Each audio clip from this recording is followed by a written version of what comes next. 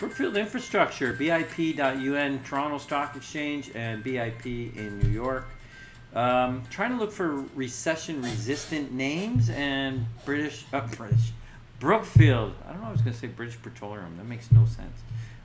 Brookfield Infrastructure Partners would be one of them. So it's categorized under utilities, but really I think infrastructure is what they call the name, and it makes a bit more sense because there's definitely utilities in there, but there's also transport like rails, and ports, and things like that that they have built and collect fees on.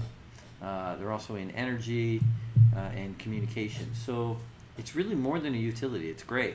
Now, those other businesses that are, let's say, non-utilities are, pretty close cousins. So they're not exactly like, stretching it out to a totally different area or, a complete conglomerate which unrelated. It makes a lot of sense. So it's one of the largest global infrastructure companies in the world. It's only $12 billion market cap. That's US dollars. Everything I'm going to talk about is US dollars. However, it is 42 billion enterprise value. So they have financed a lot of this through debt, and I think appropriately so, although it will look like a high debt to equity ratio, but they're really getting their financing to do these projects. They're all secured, low cost, highly secured debt financing. Now, when you see the actual profile, it's not going to blow you out of the water with, oh, look at those great returns. It's a low return, but super consistent and growing the business, paying out the dividends, and I'll take that, especially in this environment. A couple more things I think are worth, we talk about it as global. So you can see our graphic there. The kind of the darker gray is where they operate. So North America, Canada, US, Brazil, some other countries in South America, but Brazil primarily, Europe, India, and Australia are their primary markets. So you get a global play. I always say, global funds are clearly growing, but you don't actually have to invest in global funds. You can buy companies like this, which are global operators, and you still get that same kind of diversification. Numbers been really solid. Really love this company. Let's take a look at our model. And as I said, it will not blow you out of the water in terms of the return on invested capital.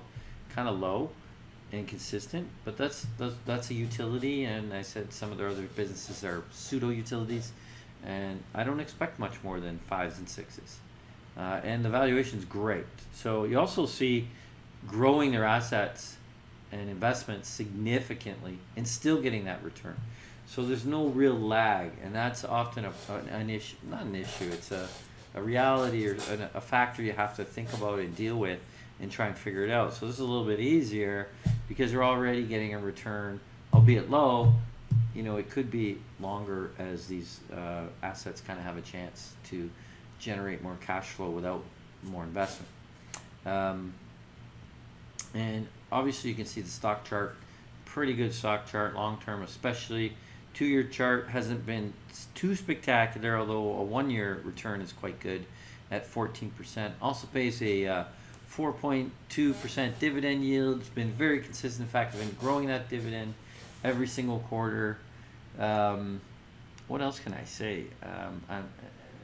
Why would you buy it? You buy it for a dividend yield. You buy it for safety. You buy it for global, recession resistant. These are the kind of things you want to think about when you're talking about Brookfield Infrastructure. And by the way, I think I love almost every Brookfield company.